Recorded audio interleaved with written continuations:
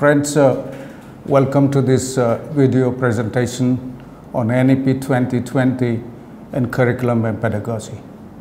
We as teachers, we all have been teaching all through our career. We have been doing our curriculum course design in certain ways, and we have been taking care of teaching learning, whether we are teaching face-to-face, online, blended, and otherwise also. NEP 2020 stipulates some of the very innovative ways of doing things, and I will highlight some of them, and therefore it takes care of the holistic and multidisciplinary perspective that NEP has been talking about. What you see on your screen is that the main thrust so far pedagogic curriculum is concerned. The National Education Policy 2020 talks about Indian culture and values, indigenous knowledge, Bharatiya Gyana Parampara, regional and local languages, local dialects at the school level, even in college and university level, also teaching in local language, even the professional areas of medical science, engineering, and so on and so forth. It talks about pedagogy in context, putting theory into practice, almost 50-50 formulation that 50% should be diverted towards internship as well as activities, student engagement, and practicum. Multidisciplinary, I'll talk about that, and holistic, interdisciplinary. Already the UGC has the outcome-based learning framework and graduate attributes, which we would also take into consideration. Accreditation of prior learning insofar as skill development is concerned, and transferring the skills or the credits for the skills with evidences available towards putting in more credits and giving exemption to those credits and take towards a certificate, diploma, or degree. Skilling and employability is the major issue, which is an integral part of teaching learning process and curriculum in NEP 2020. In fact, two have been very important in NEP 2020, that a liberal arts foundation course would be compulsory across the board, including professional education, which will develop social and life skills, happiness skills, and vocational education and training or skilling and employability would become compulsory part of the curriculum across the board. Technology-enabled learning is the issue that NEP is talking about, to tell into the mainstream of teaching and learning rather than keeping it as supplementary or complementary. It should be integrated into our teaching learning process. Whether you are teaching face-to-face, distance, online, or blended, these 5 areas that I have listed, they would be extremely useful to consider in designing the curriculum and courses, as also designing teaching learning strategies, including assessment strategies. How do you transmit knowledge? How do you provide information? How to ensure interaction and negotiation of meaning, individual creation of meaning, and development of values, and so on and so forth, collaboration for sharing values and mutual respect, and development of positive attitude towards life and society and teaching learning contexts. How to put our own understanding into a reflective practice that reflects on own action and reflection in action, while doing and after doing, which is a very powerful strategy to develop higher order learning, and how to ensure in our assessment strategies that assimilation has really taken place. There can be 3 kinds of curriculum design. We have been more dominated by subject-centered design largely, but there are institutions, professional institutions and otherwise, they have gone beyond that, beyond the subject-centered, subject matter and discipline-based teaching and learning, to more learner-centered, individual learner, learning style-oriented, and problem-centered teaching and learning. This problem-centered and project-based learning, including portfolios, have been brought forward to the mainstream of teaching learning insofar as NEP's recommendations are concerned. What you see is 3 kinds of delivery strategy that we can combine and allocate our credit hours, that some of the credit hours we can divert towards self-learning with guided mentoring, some for face-to-face learning, and face-to-face learning should be more towards hands-on experiences, practicum, interaction, engagement, internship. And online collaborative learning could be collaborative projects, which can be project-based learning or problem-based learning or even case-based learning. These 3 need to be judiciously combined, whether one is teaching face-to-face, distance, online, or even blended. And this should be called as blended teaching and learning. Now, a holistic curriculum that the NEP is proposing, that it is proposing a flexible curricular structures that you see on your screen, which will integrate the STEAM, science, technology, engineering, art and mathematics, industry, academia linkages insofar as skill development courses are concerned, multiple entry and exit, and the 4-year undergraduate program, which is under deliberation under higher education, National Higher Education Qualifications Framework, talk about multiple entry and exit after 1 year certificate, 40 credits, 2 years diploma, 3 years an undergraduate and 4 years an undergraduate with honors, and it can lead to a 2 years master's or 1 year master, and then the PhD program. Community engagement and service to form compulsory part of the curriculum exercise. Research and internship, almost 40 credits equivalent in the undergraduate 4-year program is 40 credits equivalent to research and internship. Environment and value-based education, Indian language, culture and art, skilling and employability, and multidisciplinary and holistic education, meaning thereby that the students will be allowed to take courses from other disciplines of their choice, depending on their requirement, their needs and their choice, and those credits will be counted towards one's own degree, and multidisciplinarity will be encouraged because of development of values, attitude, happiness skills, and so also skill-based courses which one can expand one's own employability by taking courses from other disciplines. The 4-year undergraduate program that you see on the screen, 160 credit, which is under discussion, which nicely combines varieties of disciplinary, interdisciplinary core courses, disciplinary and interdisciplinary electives, skill enhancements, ability enhancement courses, value addition courses, field-based internship, apprenticeship, community engagement, research, and advanced diploma courses from within, of course, one's own discipline, all put together 160 credits, though the University of Delhi has gone beyond towards 176 credits in 4-year undergraduate program. But these broad areas are part of the undergraduate curriculums, so also they could form part of the certificate, diploma, degree programs because of the multiple entry and exit options available. And the student will be acquiring credit hours based on these courses, which one will be depositing in the academic bank of credits, and gradually that if the discipline core meets that certain level of credits, one will be getting degree in that discipline, and the university or the college which is providing that maximum credit applicable for a discipline would be offering the degree, but the student would have the choice to take up courses, and therefore in the future more skill-based courses will be coming in to the platter, to the basket, and the curriculum basket, course baskets, and students will be taking up those courses from other disciplines, especially which are skill-based, which will be expanding their employability market.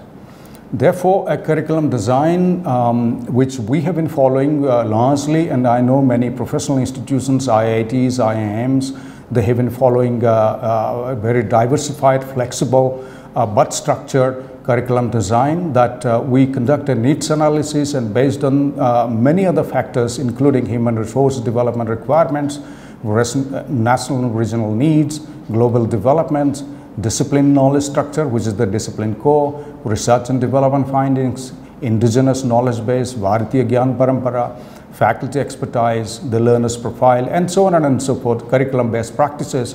All these lead towards a concept mapping of the program or the courses, and which we call as a curriculum blueprint.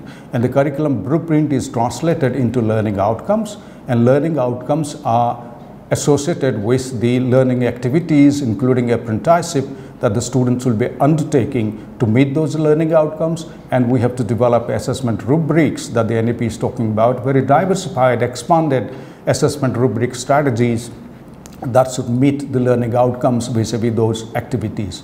In between, we provide resources, we undertake teaching and learning, bring in media and technology. So therefore, the discipline, the skill areas that the NEP is talking about broadly I have listed as discipline skills, employability skills, social and life and happiness skills, self-regulated and metacognitive learning skills, technology skills or digital literacy, and learning to learn skills.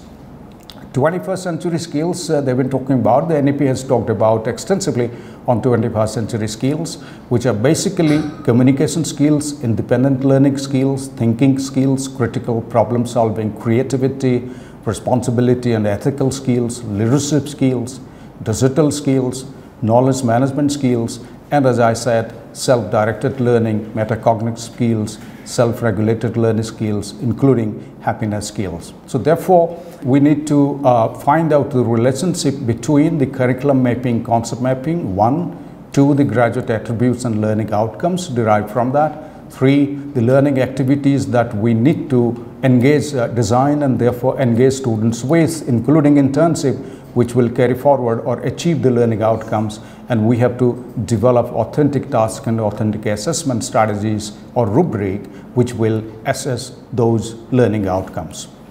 So therefore, we need to integrate between learning outcomes, activities and assessment. Learning outcome 1, activities assessment. Learning outcome 2, activities assessment. This is possible across any discipline, whether one is teaching language, literature, whether one is teaching professional education or social sciences or management or education, or even community development programs. So we need to take here is an example matrix in front of you. We can take up help of any other matrix that you know, which doesn't matter, but what is important is that there must be a mapping of the courses and the modules and the units, their learning outcomes, the credit hours, activities and assignments which are associated with that course or the module, learning support that will be provided, the learning resources, print, audio, video and face-to-face interaction, and the assessment rubric. Once we are clear about this matrix, it will be very easy for us to bring in multidisciplinary and interdisciplinary and skilling and employability into this with multiple entry and exit options available. The resources that we could consider, there are many resources available in this country. There are also MOOCs available elsewhere that one can take up also MOOCs to study, but those should be recognized by the statutory bodies of one's own institution. For instance, the MOOC courses resources that are available is the best and the largest is the SOEM platform with a 4-quadrant approach, as you must be familiar with. And the Class Central, which is a nodal agency, international agency, lists that almost 10 million students have been registered in SOEM, though the highest has been Coursera with 45 million in 2021, and more than 154 universities have accepted credit transfer for courses offered through SOEM. And now it must have increased in 2022 because this is 2021 data. NPTEL, National Program for Technology-Enabled Learning, which is a consortium of 7 Indian Institute of Technology, which in fact NPTEL is a part of the SOEM program, that the video-based programs, courses are being offered through SOEM platform. And the instructional videos in engineering and related subject areas are available, and many have been using this. And so you can also use these vis-a-vis your students for ourselves to study as teachers and for students also to recommend. It will be nice that if these courses or these modules are integrated into your course structure and curriculum structure. The UGC has already allowed up to 40% credit hours, which one can take from SOEM and other courses, and get credit transfer to one's own certificate, diploma or degree, especially degree programs, and 60% one can provide through classroom teaching or online or distance learning, which will be leading to a degree. And AICTE has developed more than 3,000 virtual internships which are free of cost, which one can also tap into. There is a MOOC kit which is created by IIT Kanpur in 2012, ARC4 Cloud certification, and this is in collaboration with IIT Ropar, which is available in 6 languages. There's an IIT BEX created by IIT Mumbai or Bombay in 2014 by integrating Drupal 8 and OpenEdX. And this has got 4 kinds of MOOCs available which you can use: Edu MOOCs, Skill MOOCs, Tech MOOCs, and Life MOOCs. IIT Bangalore has created in 2014 which is called IIMBX. It offers MOOCs courses in various areas of management sciences. AG MOOCs, which is an agriculture MOOCs, which was created in 2015 by IIT Kanpur, Commonwealth of Learning, IIM Kolkata, and the University of Agricultural Sciences, Raichur. And the MOOCs platform is offering agricultural education to students, and with joint certification by IIT Kanpur and the Commonwealth of Learning. The Odisha State Open University created vis-a-vis SEMCA, with the help of SEMCA, a MOOC on training of academic counselors, which can be very useful for teachers to go through those books, that MOOC, even if one is teaching face-to-face. There is also VES Skills MOOC for banking and finance, with almost 2.5 million registered users. There is the E-Vidya Bharati portal, which is providing online resources especially for cross-border education delivery or internationalization education. InflibNet and EPG Pathshala for UGC, there have been plenty of resources which are curriculum-based and which are relating to subject or discipline-based, which can also be tapped. But recently, the UGC Ministry of Information Technology, Electronic Information Technology, developed a Common Service Center program, which was inaugurated in July 29, just a few days back. And these are online resources for rural areas. Almost 23,000 PG courses and 137 SWAYAM courses and other courses which are non-engineering courses are listed over there. Almost 5 lakh common service centers in 2.5 lakh village panchayats and others have been established. The student can register, pay a little fee. It was told some 20 rupees or so. The student can register per day to use that and earn credits vis-a-vis completion of these courses and transfer these course credit completion to their academic bank of credits, which will be counted towards certification, towards a certificate, diploma, or degree, and therefore credit transfer is very much possible. So friends, I would sum it one thing to you, that skill development and employability has been a major priority across disciplines vis-a-vis the NEP 2020 to enhance the ability of the graduates for self-employment or even employment in the public and private sector, including NGOs and international organizations. I would submit to you the consideration of micro-credential courses, which are small bits of skill-based courses which students can take up to compensate or to enhance their employability skills. These are small courses focusing on skill sets mapped into qualifications framework, and the qualifications framework are mapped alongside the National Higher Education Qualifications Framework, which is compatible with National Skills Qualifications Framework. The focus is on training for world of work and developing additional professional skills which will be useful for the graduates.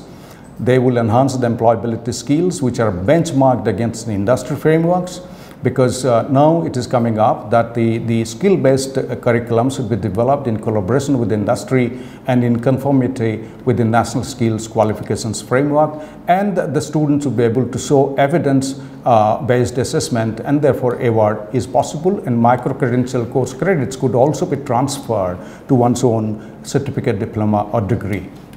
So far pedagogy is concerned, I have listed quite a few which you could consider and integrate depending on your discipline and the subject area and the level of the students and the context that they are, because context and language and culture are very important to one's own teaching and learning. And therefore, Bharatiya Gyan Parampara and Indian indigenous knowledge based on our culture and tradition and our indigenous knowledge should be brought into insofar as curriculum and course contents are concerned, and insofar as pedagogic strategies are also concerned, which could be context and culture specific, preferably in mother language or one's own regional language at least. They could also be in English or any other language.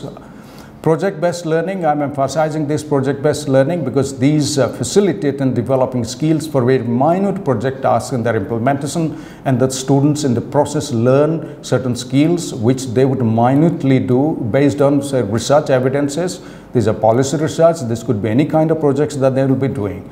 Case-based learning, besides project-based learning, I must also note that we should consider problem-based learning. So the problem-based learning and project-based learning should be brought to the forefront, which we are considering much less, except that in like a master's dissertation or a project or internship project, but this should form an integral part of teaching learning process all through the year or the semester. Case-based learning, working on a case or a problem with guided inquiry, with mentoring support provided by the teacher, and collaborative learning and teamwork and experience sharing, which the students can undertake. They would learn higher order skills based on these. E-portfolio, portfolio as well as e-portfolio. This is a very important, most probably for me, the best strategy that we can bring in, that the students can create their own portfolio, which they would showcase as an evidence of the application of their relevant skills that they have learned. They reflect on their experience and situations, integrate into academic learning with lived experiences, which today is detached, that our academic teaching is diverged from the actual context of living or society or community. They must be integrated, and they could do a digital compilation of work experiences or achievements. To continue pedagogies, we should also consider competency-based learning, which is possible in any discipline. This is simply mastering a set of skills in one course before moving to the next. That is the application of knowledge in practical situations, and those competencies could be based on the learning outcomes. Conversational learning or learning through dialogue, which is very much possible online. I have brought in, say for instance, an online model or any proprietary LMS platform discussion forum interaction where collaboration, reflection, experimentation, active engagement by sharing application in local context is very much possible, because the students will bring in their experiences from their local context, which other students will get enriched. So combining theory and skills, and combining theory and skills on the one hand and the lived experiences of the students, bringing the experiences from their own context. This will be very enriching insofar as collaborative learning, cooperative learning is concerned. Finally, I have listed self-regulated learning and metacognitive learning, which we must consider very seriously, that the students would be taking charge of their own learning, facilitated by the teacher. That the students would, teacher's responsibility would be to develop the skills and competencies of the students, that they will take charge of their learning. They will set goals, they will manage their time, they will decide what help is needed, they will search resources, choose learning strategies, their own learning strategies suitable to them, reflect on them, evaluate their learning outcomes. Meaning thereby that the students will take full control of their learning, they will monitor their own progress, and they will focus on learning outcomes. All the process is facilitated and mentored by the teacher. What you see on your screen is a representation, collation of the learning outcomes, starting from knowledge, understanding till creativity level, and finally the constructivist learning, that the students' engagement with the context and learning the way one would like to learn or one is proficient to learn. So depending on one's own ability, that the learning task will be designed and context would be provided to the students, that they will best engage efficiently and effectively in that process of learning. Knowledge could be multiple choice questions, understanding, oral examination, poster presentation, application through case study, analysis, course essays. Essays are very important in teaching and learning besides multiple choice tests. Creativity by project-based learning and problem-based learning, which I have already talked about. And constructivist learning, for me, would be best possible. In fact, the research says it is best possible through developing portfolios, including e-portfolios. So finally, to conclude, friends, that I will spend a few seconds on portfolios, different kinds of portfolios that we can bring forward to our learning, including school level learning as well as college and university learning across the board, social sciences, humanities, commerce and management, and education, other community development courses, so also professional courses of engineering, medicine, pharmacy, and so on, and architecture. Developmental portfolios, which are very much subject specific portfolios. Planning portfolio, which is an entry-level early ability mapping of the students, that the students, you could call them as prior knowledge assessment or something like that. A proficiency portfolio, the graduate attributes and the outcomes, learning outcomes, which are joined together in a learning journal or a diary or called a portfolio. Showcase portfolio, the evidence which can collect and collate the best of the works of the students and the graduates. Employability portfolio, that the ability, the readiness and ability of the students to do a particular job or work or a varieties of work contexts. And success potential portfolio which is required for admission to the next grade. So friends, to conclude what I have said very briefly in this program, I have highlighted that we need to reconsider and qualitatively enhance our curriculum and course design and our pedagogies that will be used in translating courses into action, engaging students more, reflecting on their engagement, facilitating students to reflect on their engagement, and bring in more multidisciplinary courses, especially skill-based courses from other disciplines, even knowledge-based courses from other disciplines, value-based courses from other disciplines that the students would like to take up. And we should also design in such a way multiple entry and exit is possible. There are plenty of resources, some of them important that I have quoted over here, mentioned here, that the students need to be engaged with, and teachers need to bring those resources and build those resources into their teaching and learning within the classroom or even outside the classroom or at a distance or online and blended learning. And finally, I must submit to you that it needs a holistic planning of curriculum and course design for the holistic development of the students. I hope that you found this useful. You must read the NEP more, and some of the good practices that are coming up from different institutions from time to time to ensure that we are very much at what exactly we need to do insofar as our own curriculum design and pedagogic design and teaching learning is concerned. Thank you very much.